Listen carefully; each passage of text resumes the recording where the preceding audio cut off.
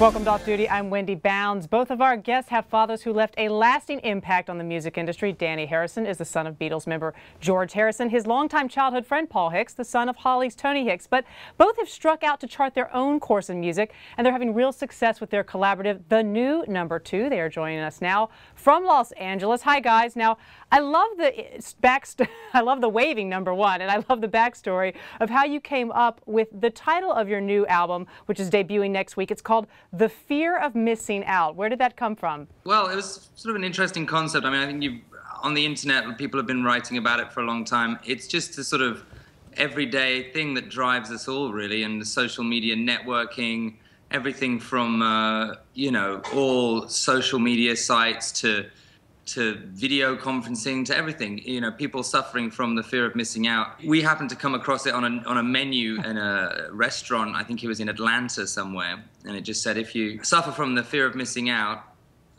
please order the combination platter. And I just thought that was really funny, because everyone, you know, is sort of suffering from this.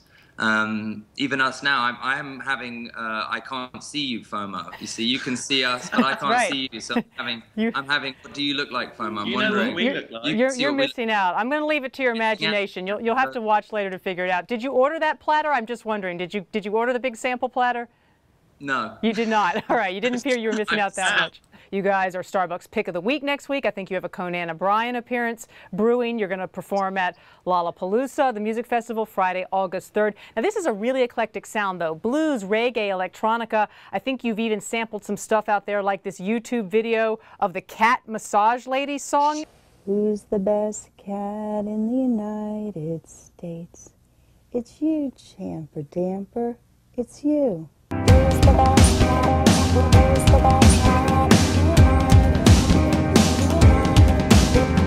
Eventually, you know, you've seen enough TV and movies and adverts and things and internet clips where there is kind of a funny internet reference or, you know, pop reference to everything. And sometimes they just kind of regurgitate themselves. And especially when you're working with, you know, a bunch of people in the studio, everyone has these, you know, this really little pop references that just turn up. Also, you know, just so much influence from bands of like hip hop bands and samples, and you know, it's sort of our little take on it, really.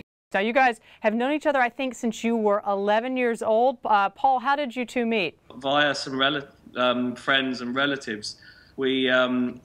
We became friends, didn't we, really? Mm-hmm. And just we lived in the same town by absolute coincidence. We live across the street from each other. Our parents still live next to each other, so we just works like pretty easy. Both only children. He He was at Abbey Road and worked there for such a long time that he ended up doing little bits of, you know, work here and there with my old man.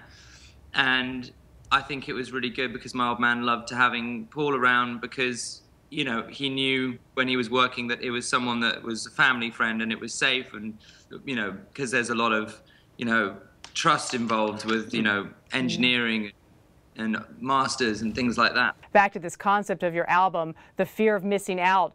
Did it ever apply to you when it came to music, to either of you, having had dads who, you know, left such an impact in the industry? With all the sort of kids of people like that, it's like, you know, you since you're born, you're surrounded by music, well, in our case, and, you know, and I think you just, whatever you grow up with just is just a big part of your life. And it's like, as much as you sometimes try and do other things, it just happens. In the music industry, there's always sort of a essence of like living up to it, and it's like it becomes more of a big thing. But I mean, if you look at acting, so many actors and actresses are the daughters and sons. Butchers, electricians. Yeah, butchers, electricians, plumbers, you know, policemen, firemen. They're all doing the family business. Both of our dads made records. I mean, I lived with a studio in my house. I mean, it was kind of, and my dad never had an engineer, so it was always like, here, you just stand there and press record, and and then eventually you'd be there 3 hours later going, can I go to bed now, you know?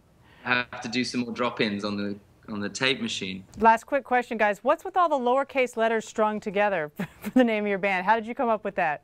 back in 2001, I think I registered the domain name, and then I realized, well, you can't have thenewno2.com, because right. And then I realized that everything is going towards the sort of domain names or hashtags hadn't been invented in those days, but I could see where it was going. So I figured that you just put everything in lowercase, all in one word, the easier it will be for people to understand in the future.